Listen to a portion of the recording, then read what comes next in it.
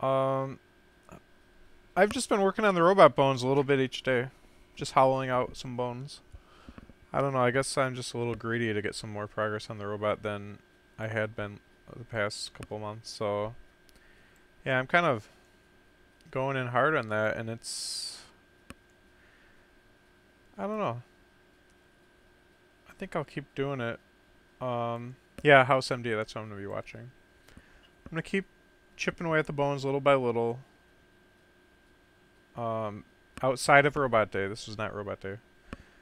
Just because I like cutting them in half and removing the clay. It's just a fun, brainless thing, and that way when it comes to Robot Day, I can focus more on like fiberglassing and just applying the epoxy and have the ventilation stuff all set up. But this is just like simple stuff. I don't need all the setup. I don't need my vacuum table, nothing like that. So I'm just kind of getting like cheating a little bit, getting a little head start. So the next Robot Day, I can just pound out all the fiberglassing of all these ribcage bones in like a huge fiberglass crazy session. And yeah, I'm just looking forward to getting the next big chunk of spine and ribcage added on to my torso. And when I add on this big group, it's gonna be almost like halfway point of the torso. So that's exciting because I mean, my techniques are getting so fast and so good that we're just flying. And yeah, who knows? Maybe in 5 or 6 months we'll have the torso done, and then from there on we are gonna start implementing some 3D printing tactics into our workflow. It's still gonna be fiberglass bones, but I'm gonna 3D print the bones and fiberglass the 3D prints. And that will save all the clay scraping. Anything to do with clay will be gone. So I won't be dealing with clay anymore, which will be a little sad. But it is faster, and I do have access to a 3D printer now. I own one and I know how to use it. So yeah, that's going to be a definite shift in the way things are done, but I think it will cut down like 30% maybe of the time spent per bone. Maybe even more, maybe 40%, who knows. So yeah, that will speed me through the final stretch of the spine and skull and get me working on the legs and the last arm. And before you know it, the bones will all be done. Actually, I shouldn't say the legs. I want to still stick to the idea of having Adam build his own legs. I think that is something to really make sure I do, because there's nothing could be cooler than a robot that builds its own legs.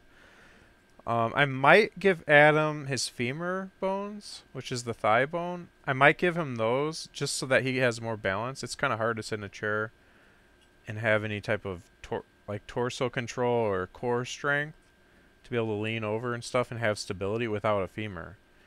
So maybe I'll just make the femur, but then he has to make his own tibia and fibia and his own carpals or whatever, all the little toe bones, the arch, the heel, all that stuff.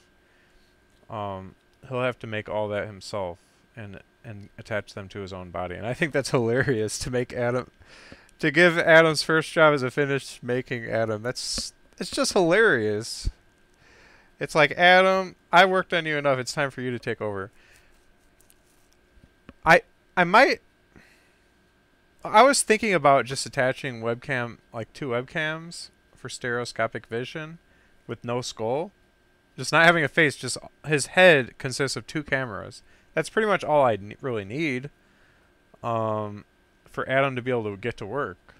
So I consider that, but then it's like, but making the skull would be so cool. So I can't see myself doing that as a shortcut, a temporary shortcut. I mean, I'd eventually make the skull anyways, but nah.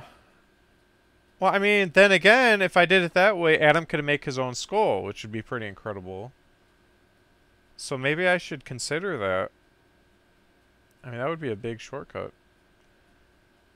So we'll see. That might be something I would consider. I don't know. I'll have to think about it.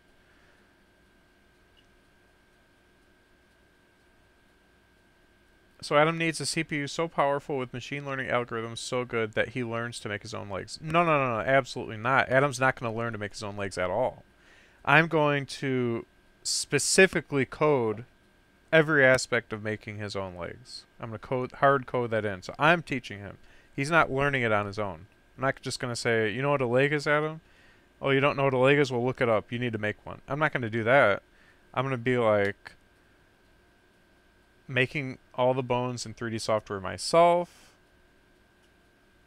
printing them out probably in PLA or possibly ABS, plastic, and then hand it to Adam, and Adam goes through and applies epoxy to it and applies fiberglass cloth.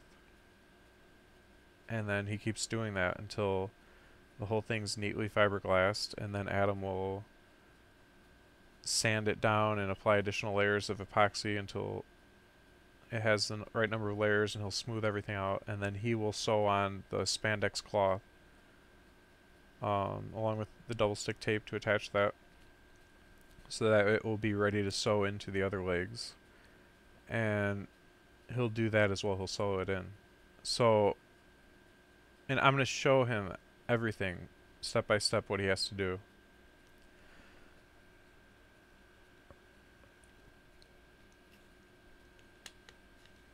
Yeah, Adam will sew it on just like I've sewn on all these bones using a surgical suturing needle for pets and nylon upholstery thread.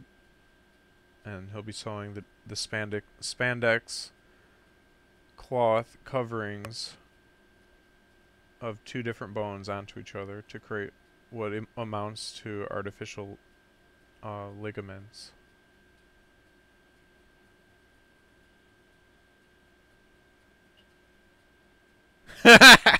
See, that's the thing. Edward Scissorhands had these makeshift things created of scissors because the maker didn't. He wanted something in place for the time being, right? And I see myself wanting to take the same shortcuts like that. Like, oh, I'm going to start off with scissors. I'll eventually upgrade it to the real thing. And I don't know, like, there is that temptation. Like, oh, I just want the hands done. Let's put in scissors for now. And I've even thought of that for the torso. Like, oh, I just want the torso done, and these bones are taking too long. I'm just going to make the torso into a big metal cube for now, and I'll start mounting the electronics. But I keep disciplining myself not to do that because at the end of the day, that's just extra work. Just because you want to jump to step 5 rather than skip or go through step 1, 2, 3, 4. You just want to jump. And I'm just trying to force myself not to skip steps because I'm excited.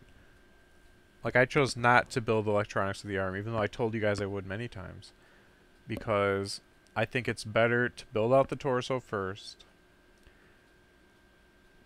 mount the main computer,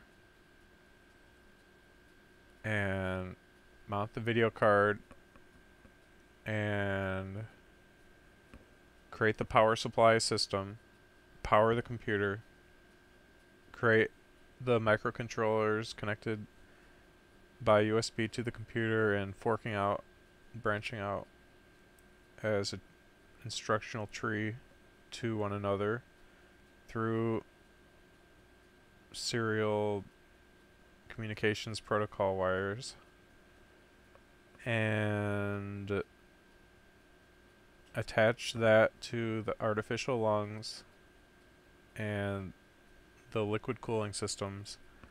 Get all those systems working and tested, and then I think I can work on the arm and get the arm all working. So it's an order of operations. I'm trying to take a logical, methodical, careful sequence of steps. Not going based on hype, not going based on how much donations I think I can get if I get the fingers working or whatever and people get hyped about the project.